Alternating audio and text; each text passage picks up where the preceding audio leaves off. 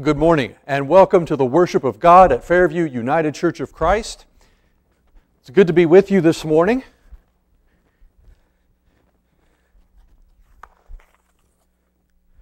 So let's open our service in prayer. Would you pray with me? Holy God, please be with us this morning. Send your Holy Spirit upon us to guide our words and our hearts. Be with all of those people who are at home. Be with all of those people who are worshiping with us. We ask, Lord, that you shine your light upon our world. We pray that you will help us to reach people for Jesus Christ, that this time of isolation will be an opportunity for us to seek new ways to spread the good news. Lord, if these little virus particles can do it, how much more can we do it? That you've given an intellect, you've given us a will, you've given us so many gifts for sharing the gospel. Help us to find the way to make your name known throughout the world. We ask all of this in the name of Jesus Christ, your Son. Amen. Today's sermon title is Heartbreak Hill. And we're going to talk a little bit about marathons. But first, our focus scripture comes to us from 2 Timothy, chapter 4, verses 7 and 8.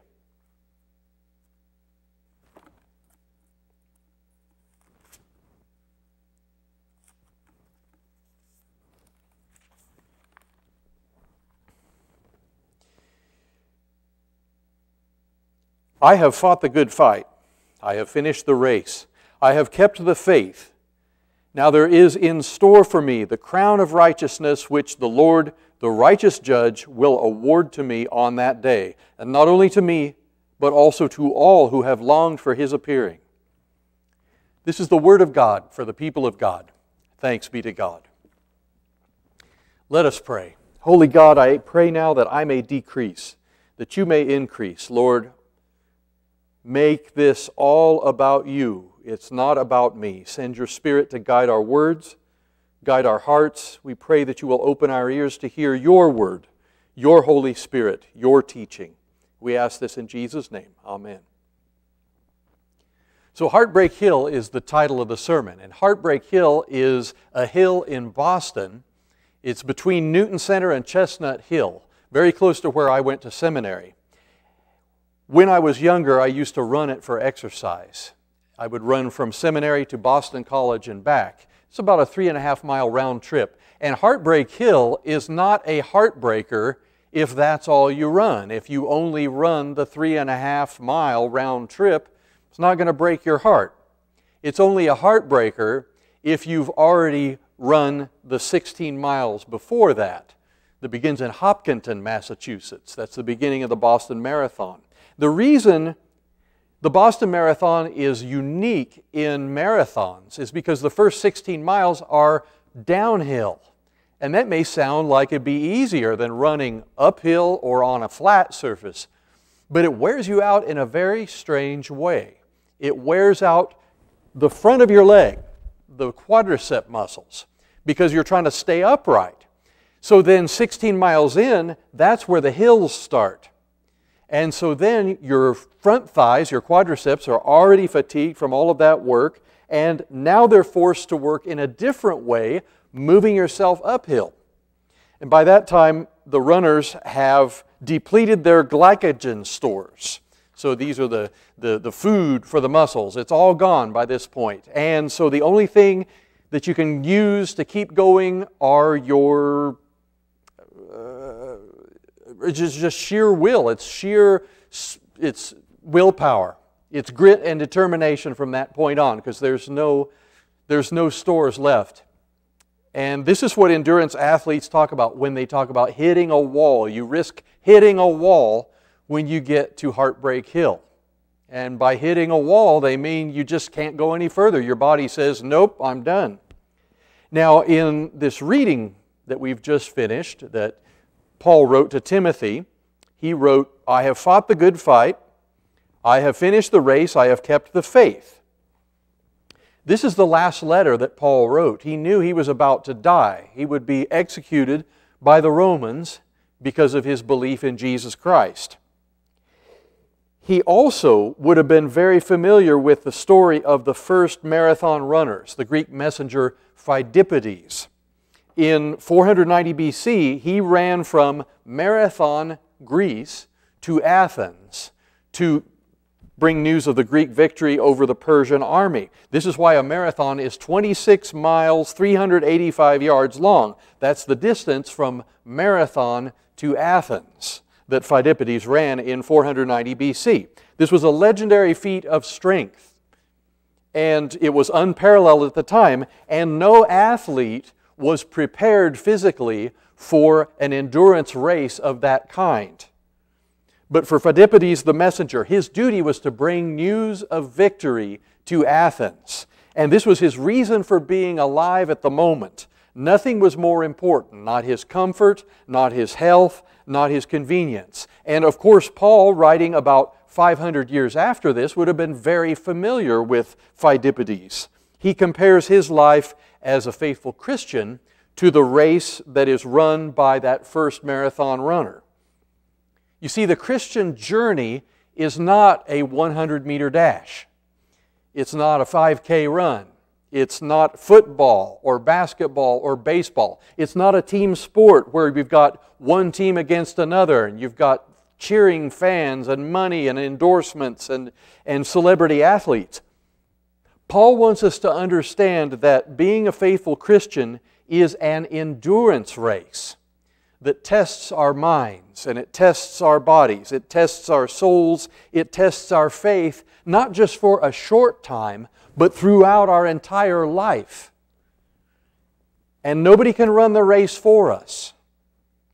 If we hit a wall in our faith, nobody can run that race for us. In team sports, when one player gets tired, they can swap that player out with another player. Or in an obstacle race, other team members look out for a teammate that is lagging behind. But in a marathon, if you quit, that's it.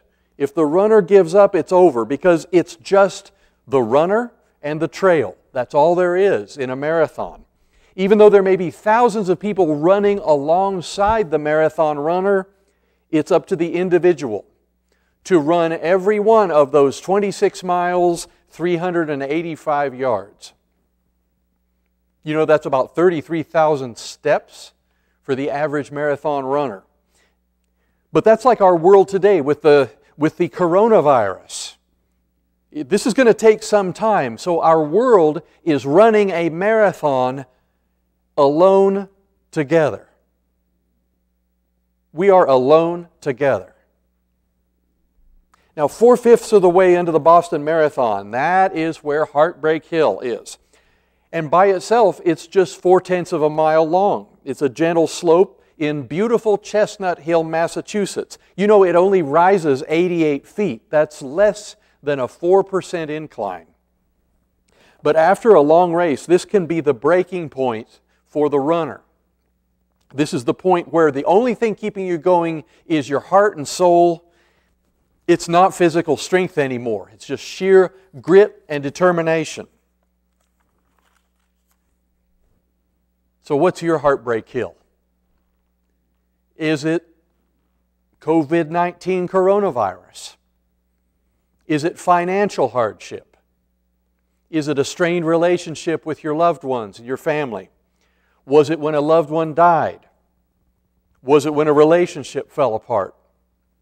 Is your Heartbreak Hill an addiction to substance? Is your Heartbreak Hill when your prayer wasn't answered, or you didn't find the answer to the prayer that you wanted? Was it an illness?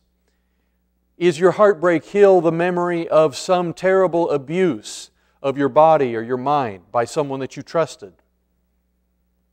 For Paul, his Heartbreak Hill was not being imprisoned. Paul's Heartbreak Hill was the people in the churches in Corinth and Colossae and Philippi and Thessalonica and Galatia and Rome. These were churches that he had helped get started. These were churches that were full of people that were messing up. They were bringing in their pagan practices. They were trying to tell people that faith in Jesus wasn't enough. They needed to bring in man-made rituals of membership. And Paul could have given up at this point. He could have given up. He was in prison. He was isolated. He couldn't get to his church members. He would have had a very good excuse not to even bother anymore. But instead, Paul wrote letters. He wrote letters to these churches. He wrote letters, and because the Holy Spirit of God inspired Paul to write those letters of instruction to the Romans and the Corinthians and the Thessalonians and the Philippians and the Colossians and even those foolish Galatians, as he called them. Because they were anointed by the Holy Spirit, those letters have become part of the Christian canon, C-A-N-O-N, Christian canon of Scripture that we know as the New Testament. They have stood the test of time by the grace of God and by his own determination to remain faithful to Jesus Christ. Paul, under the influence of the Holy Spirit, wrote a big portion of the Holy Bible, the Word of God, through the words of the Apostle Paul. Imprisoned, he had every excuse not to keep trying, but he persevered through his Heartbreak Hill. And by doing so, God reaches us today on March 29th, 2020, through Paul's very last letter that he wrote shortly before he was executed because of his love for Jesus Christ. Would you like to know how Heartbreak Hill got its name? Back in 1936, Johnny Kelly and Ellison or Tarzan Brown were the front runners in the Boston Marathon. Johnny Kelly was a native New Englander. He was a plumber and electrician, and he had won the Boston Marathon in 1935. Now, Tarzan Brown was a member of the Narragansett Indian tribe of Rhode Island, and his people nicknamed him Deerfoot because he was so fast at running. And Tarzan Brown had been in the lead for the first 20 miles of the Boston Marathon. But on that hill, between the 20 and 21 mile marker, between Newton Center and Chestnut Hill, Johnny Kelly overtook Tarzan Brown. And as he passed him on the hill, gave him a little pat on the back. Now, there's a whole book about Tarzan Brown that was published in 2006, and there's a whole chapter about that one little pat on the back from Johnny Kelly. Why did he do it? Some people said he patted him on the shoulder. Other people said it was on the back. Other people said that he just patted him on the backside. Was this a condescending thing that he did? Was he saying, a nice job, kid, I'll take it from here? We'll never know. Whatever it was, though, Tarzan Brown later said if this little pat on the back was what renewed his spirit. It renewed his competitive drive. And so he rallied, he pulled ahead of Johnny Kelly, and he won the race in 1936. And the press claimed that this broke Johnny Kelly's heart, and they nicknamed it Heartbreak Hill, and the nickname stuck ever after. But you know what? Heartbreak Hill does not have to be the end of the story. Even though Johnny Kelly was defeated in 1936, he didn't quit. He went on, he kept running, he kept training, and in 1945, he won the Boston Marathon a second time. He also represented the United States in the Olympic Games in 1936 and 1948. And in his lifetime, he ran 1,500 races, which included 112 marathons. He won 22 diamond rings, 118 watches, 1 refrigerator, and no money. He ran the Boston Marathon 61 times, and at age 84, in 1992, he ran his last full Boston Marathon. He was named Runner of the Century by Runner's World magazine in 2000. He died October 8th, 2004, at age 97. Now, Tarzan Brown, who defeated Johnny Kelly at Heartbreak Hill in 1936, died in 1975 at the age of 61. He was hit by a van outside a bar in Westerly, Rhode Island. You see, Heartbreak Hill for Tarzan Brown was just one victory in 1936. For Johnny Kelly, Heartbreak Hill became an opportunity to work harder, to grow stronger, and to leave a legacy that would inspire generations of marathon runners. There's a crown of righteousness waiting for all of those who can run through their Heartbreak Hill. Those who keep the faith even when the world points to defeat. Because the Christian journey is not us versus them, whoever they might be. It's not about having political and economic power that we can subvert others. The Christian journey is a marathon race, and for each Christian, it's me with Jesus in my heart versus my Heartbreak Hill. That's the competition. It's not us versus them. It's me with Jesus in my heart versus whatever my Heartbreak Hill is.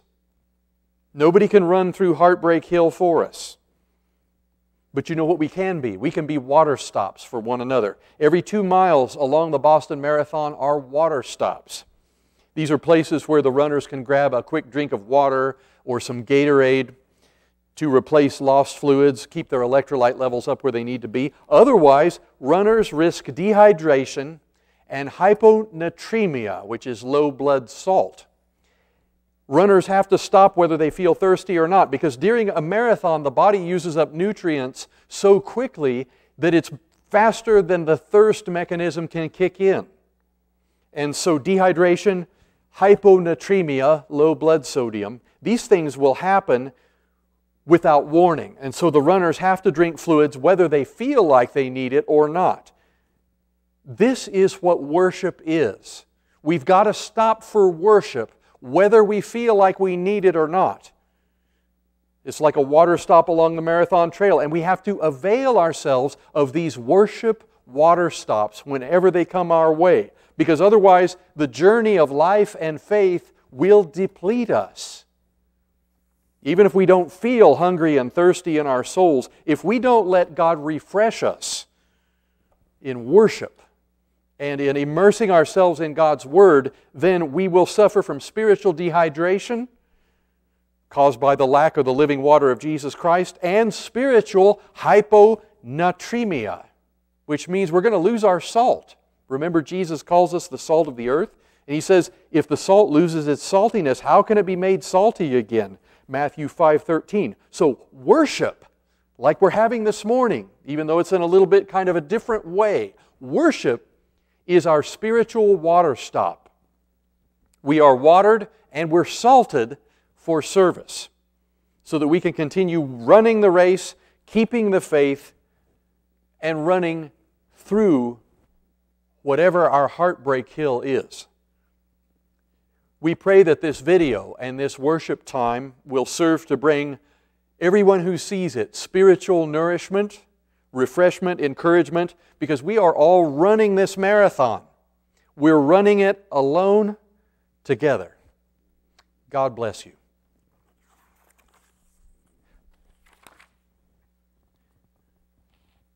This morning we have prayers to lift up. We'll lift up these prayers and then pray the Lord's Prayer together. So let us pray. Almighty God, we praise Your name and we ask for the gift of Your Spirit to pray in us and through us. Lord, our first prayer this morning is about the coronavirus pandemic. We pray for the end of this virus, that You would halt its spread. Help us not to spread it through our actions or through the spreading of false information.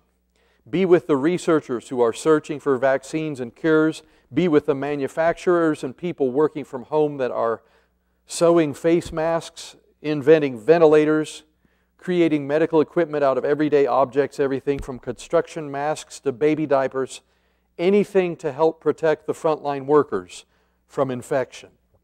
Lord, we pray for those who are frontline workers, those who are exposed to the virus every day. We pray also that You be with the men and women of the armed forces who not only face daily danger, but now their danger is compounded by the COVID-19 virus. We pray for the hospitals and facilities that are overwhelmed with sick people. Lord, in the midst of the chaos, let Your peace be felt in the hearts of all those people affected. even and especially those who don't know you and those who don't believe in you. Lord, give those people an unshakable sense of peace and strength, a feeling of assurance that they've never felt before and they can't explain, and let that lead them to faith in you. When all this is over, let them remember that peace of your presence that they felt, that they'd never felt before. Let them remember that and say, it must have been God. And now I want to know Him more. We pray also this morning for families of those who have died and those that have to wait to gather for funerals of loved ones. We pray for those who are lonely and isolated, especially the homebound, nursing home residents. We pray for anyone, especially children who are trapped in an unsafe place, children or adults who are the victims of abuse or neglect or exploitation.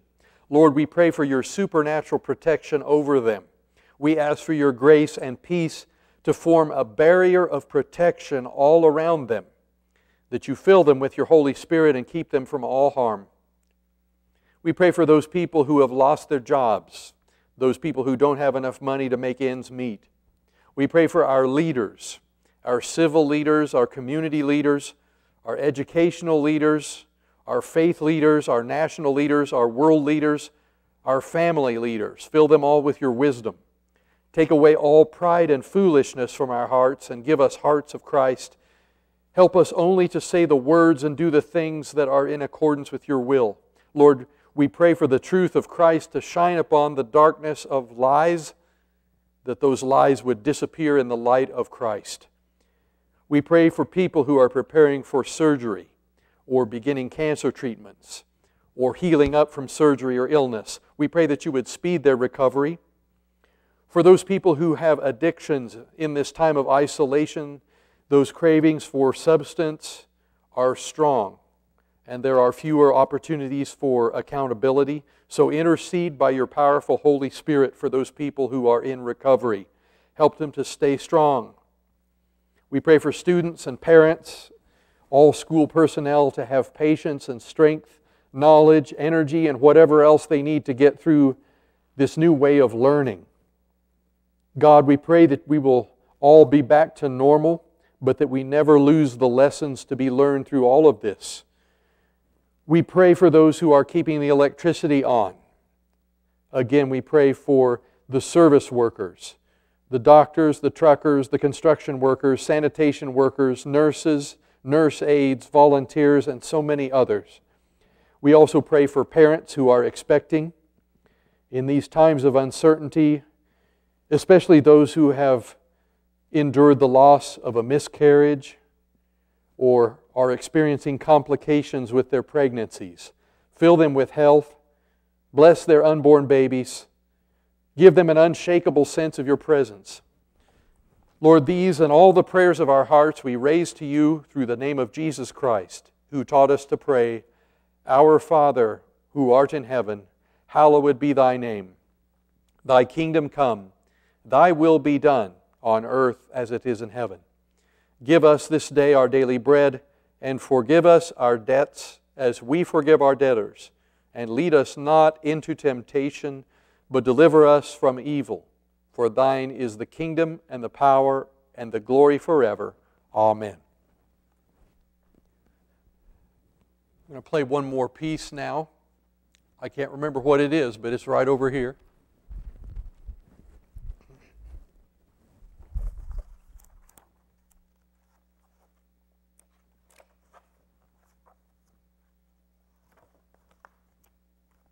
In the sweet by and by.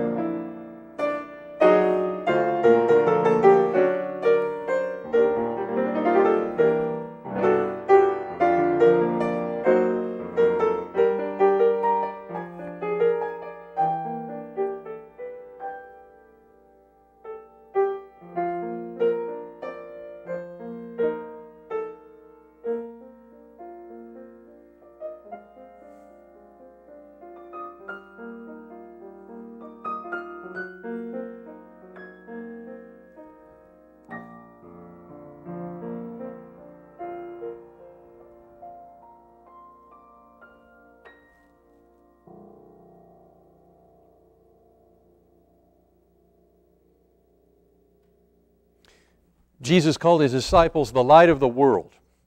He said, "You are the light of the world. Let your light shine before others so that they may see your good works and give glory to God." So let us go forth to let our light shine right where we are. Amen.